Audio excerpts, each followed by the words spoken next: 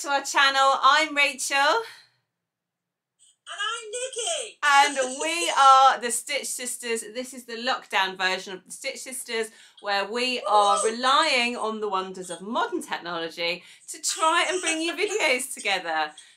So you have to bear with us. There will be lags, there will be glitching, there will be times when we have to wait for it to catch up. And you might have to listen a little bit harder to whoever's in the tablet. But we're going to do our best. Yes, that's you right now, but in a minute, it'll be me. So for today's video, we are going to try and bring you a fabric haul. So I only have a few things to show you today, but Nikki has quite a lot of things to show you because she's been having a little splurge, haven't you, you naughty girl? I have, yes. Why not? That's what I say. Yes, so we both have quite a different approach to fabric buying, and I'm sure that there's going to be half and half of you out there. So you have to let us know in the comments below what kind of fabric buyer you are. So Nikki loves a splurge, she loves a sale. She loves to build her fabric stash and stroke it and caress it and just roll around in it. It's the excitement of it as well. It's the excitement of finding something that you fall in love with and just the joy of it coming through the posts and everything like that. But also, I have bought in the sales, but I have tried to buy from small independent fabric shops in the UK. So I've tried and I've done it kind of, I wanted some fabric and I thought, well, why not buy some now if you want some and support those companies that are struggling at the moment. Absolutely. So that's what I did. Absolutely, and I think that's great. And to be honest, in the last couple of years, I've just become a little bit more I don't know if frugal is the right word, or kind of selective with my fabric buying. So I spent too long with a stash that I just wasn't using, and what I was finding is that when I did want to sew something, I was not finding the right fabric, so I was then going to buy fabric for that project. So instead, what I try and do now is just to buy fabric when I have a specific project in mind, buy the fabric with all the bits that I need, and then I've got that ready to go to sew the whole project. And I am finding that I'm using more fabric that way. It doesn't mean to say that I haven't still got a fairly decent sized fabric stash that I like to stroke and caress, and I'm hoping that I'll find a use for all those fabrics at some point. But I'm just trying to be a little bit more selective. But like I said, we all work in different ways, and it'd be really interesting to hear from you. Are you a stash builder or a fabric hoarder, or are you a selective project focused buyer of fabric, or are you both? I think you can be both, and I think it just depends. Oh, hold on, we've lost you. She's back! Ta-da! I'm back! So I was just going to say, I think that people can be both depending upon circumstances. So for me, it changes through the year. Sometimes I want to buy fabric just for the sake of it. Other times I'm really using my stash. Other times I'm buying for specific projects. And I think it does vary through the year. Yes. So you can be a bit of everything, really. So yes. Nothing wrong with that. There's nothing wrong with any of them. Nothing wrong with any of them, no. Although Nikki's style of buying right now certainly is more suited to a fabric haul video. She's got a lot more to show you. So we're going to do a little switcheroo now, and Nikki can show you and tell you all about the fabrics that she's bought. So should we do a click? You ready? 1, 2, 3. So let me show you my lovely fabrics that I bought in my little kind of January splurge.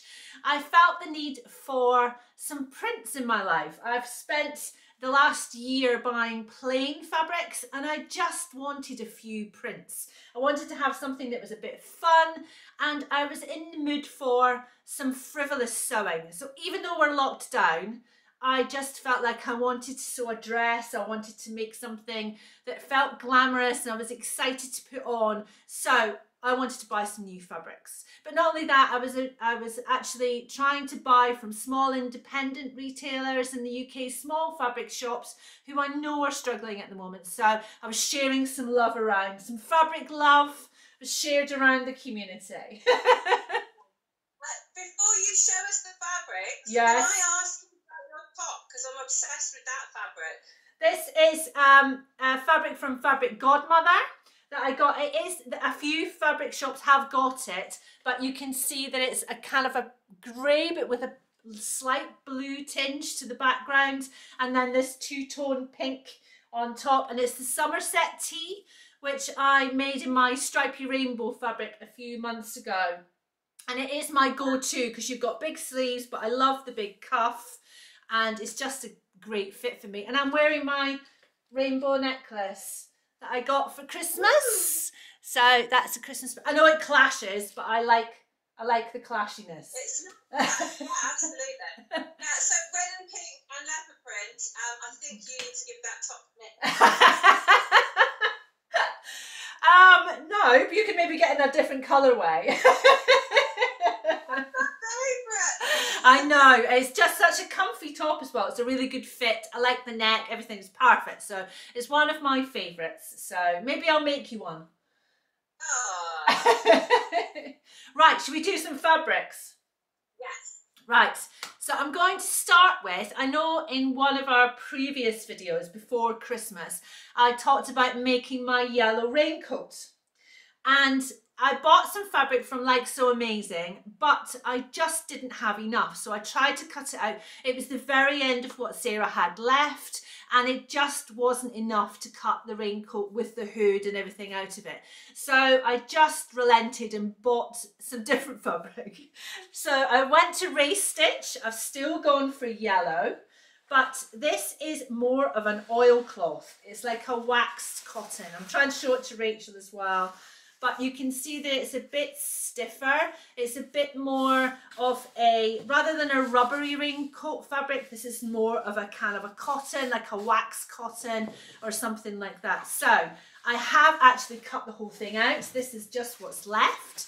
So I'm very excited to be starting that this weekend. So that's my next sewing job, is to start my raincoat. But this is a lovely fabric from Race Stitch, and they've got it in a couple of different colorways, so definitely check that out because they've got a really lovely range of fabrics, and they're one of our favorite fabric shops.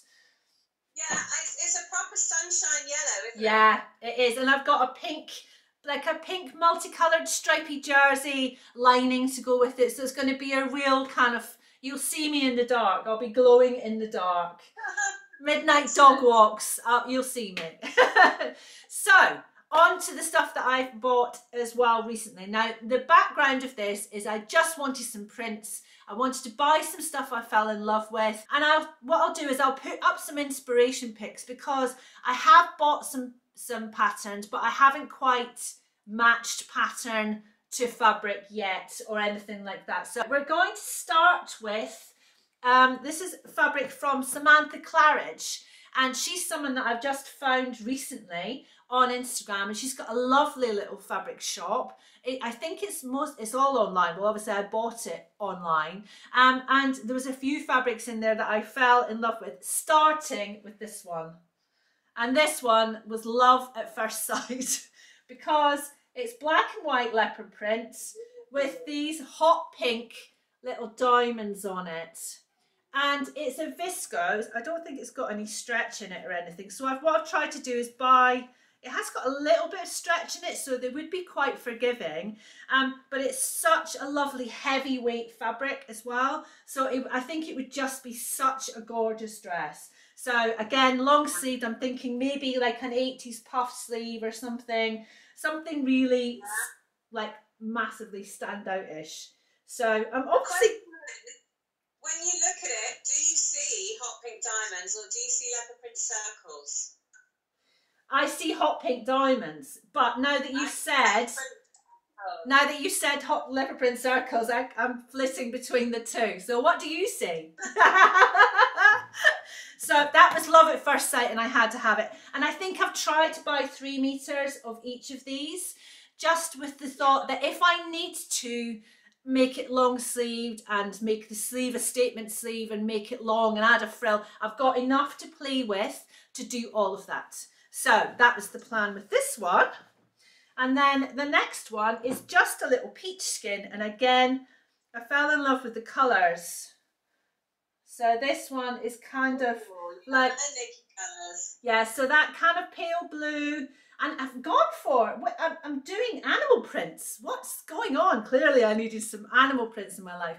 But I just thought the colour was stunning. That pale orange with that little bit of pink and the blues, I just thought was beautiful. And I thought it might be something like a pussy bow blouse or some kind of, maybe just a simple box top, like with a V-neck or something, with a little cap sleeve, something that just allows the fabric to sing, because I think it is just gorgeous. And it wasn't very expensive. It was in the sale and I just fell in love with it. So I think I've got just slightly less than 2 meters on that one. So it will be a top rather than a dress. So that's the plan for that one. I know we've not done our spring, we've not done our autumn or spring trends this time, and we haven't necessarily been feeling very much trend-led, but I have had a cursory glance every now and then, and bold, colourful prints and animal prints are definitely still very much a trend, so you've done that without even realising. I'm winning. So this one is a cotton, so it's a poplin, and again I thought I would just look at my hexes. How can I not buy that? So it's crying out for a shirt, and I'm thinking some kind of long line, simple, like almost like stealing your husband's work shirt kind of thing. Something soft. So either that, or again, I'm thinking these kind of like a boxy top with a V-neck. But I think I've got 2 or 3 meters of that, so I may be able to squeeze a couple of things out of it. But again, it's quite crisp. Yes, it's lovely. It would be perfect for your scraps. If you've got any scraps, put it in a hoop and embroider the stripe in different colours. Yes! Oh, Dawn, I'm going to have to make sure I keep some for that. But there will be scraps enough to do that, definitely. There always is. There's always leftovers. But it's such a lovely, it feels really cool when you touch it. It's got a really cold hand to it. So I think it will be a lovely top to wear in the spring and summer. So that's probably my most... my calmest fabric of the ones that I've bought. So those 3 were from Samantha Claridge, and I'll link everything below to our website. She's also got a really nice Instagram feed that shows about her fabric as well, so go and check her out. The next 2 are from Fabrics Galore, and I have found myself buying from them quite regularly. Again, I just think they're, you know, when you find a fabric shop that kind of suits you, like you will always find something that's my taste, and I think with them they kind of just hit it right on my button. So again, I've gone for so this is another it's a viscose crepe, but it's got such a beautiful drape to it, and it's a slight off-white with this black leopard print spot. And I just love the monochrome. I think it would just be stunning. So again, I'm thinking, these dresses I'm just imagining in my head, but with 1980s sleeves, cuffs with buttons on, and you know, all the floatiness and all the swooshiness, and that's just crying out to be made. Look at that, it's beautiful. Lovely. So again, it was another one in the sale. Gorgeous, love it, love it, love it. Love it, excellent. That's another one that's mine. They're all yours, darling. So this is another one which is Fabrics Galore, and I'm going to show this to you. So this is feathers this time on my colourways again. Oh, love those colours, absolutely gorgeous. You know, I just said they're all yours. Yeah. Is this one coming to you? Gorgeous. So it's another crepe. I think it's a double crepe, so it has got a good weight to it. So it would be quite a nice sort of spring dress. So I'm just thinking again, something maybe with a long sleeve, or maybe kind of like a 3/4 length sleeve or a little cap sleeve. That in the spring, what I would do with the lighter fabrics, I'd maybe make them a slightly shorter sleeve, because then they're more suited to that kind of time of year. So again, I just fell in love with this, and it's just the colour. Just the colour. Hold on, I think. Oh, I've lost her. She's glitching. Oh. Are you back? I think I'm back. She's back. I think so. Okay, were you going to say something? Back in the room. I think I would make something, I can imagine like 70s inspired maxi dress. Yes. Maybe another Wilder gown. That's what I... Gorgeous. Yeah, so something 70s, something something long and floaty with a big ruffle on the bottom, something swooshy. Yes. Right, Yes. last two, so I'm getting to the end, although there is more coming in the post, so I haven't stopped, I've gone a bit mad, but you know. Oh dear. When it starts, it starts. These two are from the lovely Harriet at Sew Me Sunshine. So these are two Deadstock fabrics that she had in her range. So they're ex-designer Deadstocks. And again, I just fell in love with the colour. So I've gone for a black this time. Ooh. But very 70s. So I just love that. loved, they had it in a red. And I had the red in my basket. And then I changed my mind to the purple. Because I don't wear an awful lot of purple. They're both black backgrounds, but the flowers are a slightly different colourway.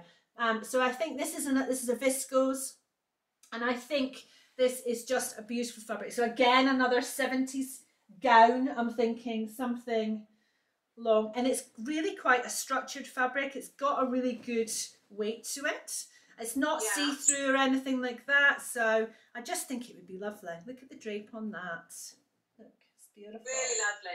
Do you know, I'd be tempted with those last two to actually make separate, like a peasant style blouse and then a maxi skirt that when you wore them together would look like a maxi dress, but you could still wear them separately, because I think they're such lovely prints that being able to pair them with a different style top or different style bottoms would be nice. Yeah, that, because this would be a beautiful skirt itself, you know, like a big maxi skirt with multi-frills, and then this summer you could just pair it with a vest and flip-flops or something like that. So exactly. Like I said, it's all undecided, but this next fabric is probably the one that is singing to me the most. So I think if there's a save the best for last. If there's a decision to be made, it's about what I make with this one, because I think this is probably my favourite. So it's another Deadstock ex-designer fabric, which is another viscose, and I just think it is just stunning. So look at that. So it's crying out. Amazing. It's crying out for something in that big, bold print. I might make another Liberty dress. So that kind, you know, that V-neck Liberty maxi dress. Yeah. Out of this, I just think it would be, because it would show off the big print. Gorgeous. Isn't it beautiful? I just love the colour, and I love the red with the teal really makes the flowers pop. I'll let you have a look. Yeah. So that one is my favourite. If it was me, I think I would make a kimono, like a light jacket style kimono. You know, when in the summer you just want to chuck something over a dress or over a vest top or something like that. Yes. But it would just mean that it was big blocks, big panels of the fabric, so you could really see it, and you wouldn't be putting it in lots of gathers and that sort of thing. That's what I think. So it definitely needs some thinking about this one, because like Rachel said, because it's such a big print, a big wallpaper print, you do need something that's not too fussy, not got too many gathers on it, that you can really see the fabric. So I've got lots of plans. There'll be lots of pattern reviews. There'll be lots of stuff coming. As you can see, I'm very eager, ready to go. I've got all the fabrics, just need to make some decisions now. So I'm going to hand you over to Rachel, and she's going to show you some lovely fabrics that she's bought for a very different project. So, ready? 1, 2, 3. And we're back.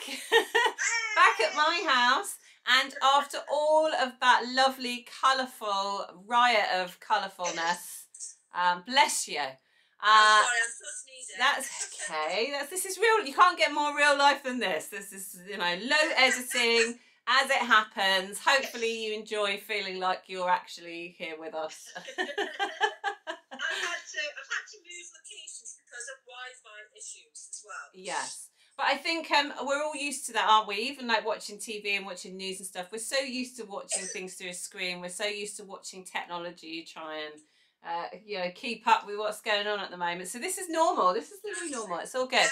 So I have got some sensible things to show you, and it's just for one project because I'm making a coat for my husband, and it's actually inspired by somebody that I saw on Instagram, and I'll actually link below because I can't remember the name now, but she actually made the Merchant and Mills TN31 Parker. And this is actually a women's pattern, but she made it one for her and one for her partner, and it made me think, well, there's absolutely no reason why it can't be unisex. And when I showed my hubby pictures of her partner, then he was like, oh yes, I definitely want that one.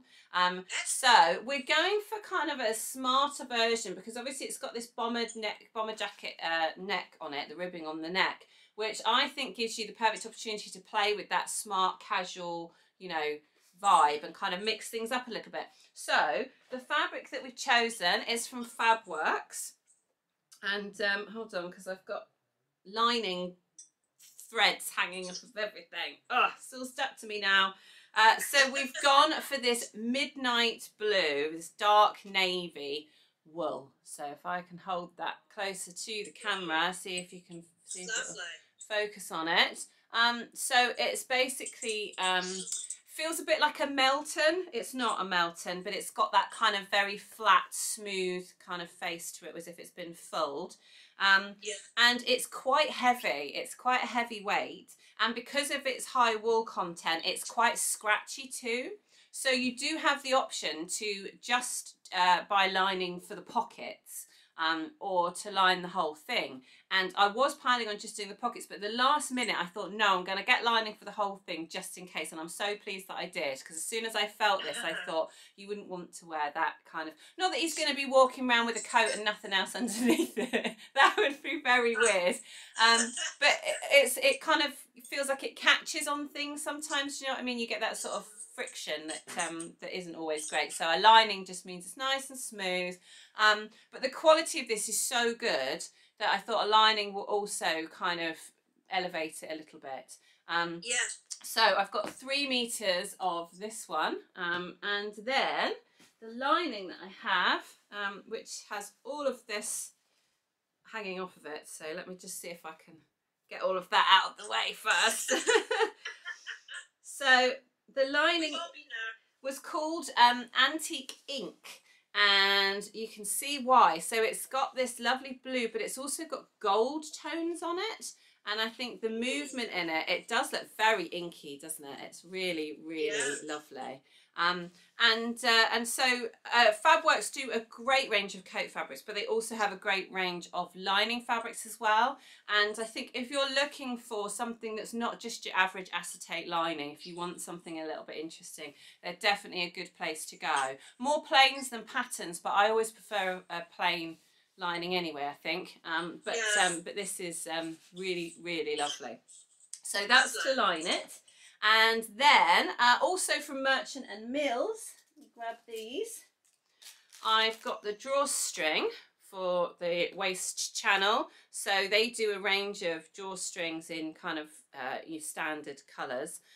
So this is the one that I picked, and they also do these beautiful buttons that have been actually dyed to match their oilskin fabrics, but it just so happened that it was the perfect colour for me. So I've got 6 of these and 3 meters of the drawstring. But then the ribbing I actually got from eBay. So this is the ribbing to make the neckband. And the reason why I got it from eBay is because I wanted something, because it's such a heavyweight coat fabric, I wanted something a bit more substantial. So the sort of ribbing that you'd put on a t-shirt or on a sweatshirt is not really going to be up to it. So this is actually knitted, so it's that kind of more woolly texture, and I think that it's much more substantial. And what I like about it is you never know when you're trying to match things like navy. Till it arrives, you just never know if it's going to be the right thing or not. And this is a lighter shade of blue than the coat fabric, but it actually matches quite well with the drawstring. So I think the two are going to tie each other together. And when I laid the lining on the fabric and the ribbing and the buttons and everything together, it just looks like it went really well. So I'm really, really pleased about that. And I'm hoping I can get started on that this weekend. So we really hope you enjoyed that. This is obviously going to be a temporary setup, fingers crossed, but we would be really lovely. We'd really love to be able to come and do something in person, but if this is all we can get for you for the moment, hopefully you guys don't mind. So we hope you enjoyed the fabric haul, and we'll see you again hopefully with another video. Bye.